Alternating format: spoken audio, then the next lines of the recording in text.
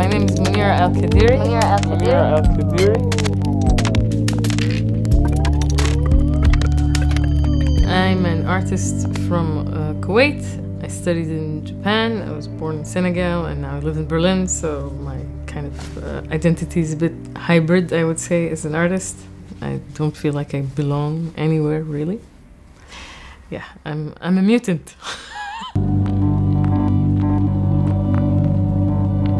During the war in Kuwait in 1990, I became kind of obsessed with Japanese cartoons as a kind of way to escape the present that I was in, and I went to Japan when I was 16 by myself, which, thinking about it now, I think is a totally insane thing to do.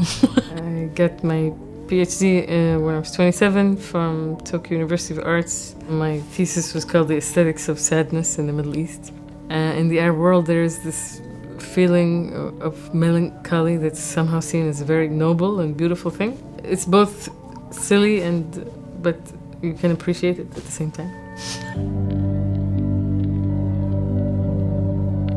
So my mother, Thuraya Al-Baksami, is also an artist. She's a painter and a printmaker. She never taught me how to paint.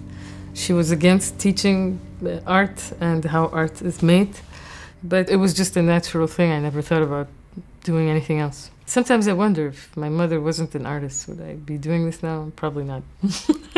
My sister, Fatima Al Qadiri, is a musician and also an artist. Ever since we were kids, we were kind of collaborating somehow, if you want to call it that. It was just like this telepathic relationship. Still now, we work together a lot on different projects, and I'm always inspired by her. I see all of my work as a kind of self-portrait, a giant self-portrait, even though it's a sculpture or a video, even if I'm not in it. When I was growing up in Kuwait, I was cross-dressing most of the time. I think I had this kind of interesting gender identity, and it still plays out a lot in my work. Being from Kuwait, I'm always thinking about how oil has changed life in general, especially my life and my surroundings in Kuwait.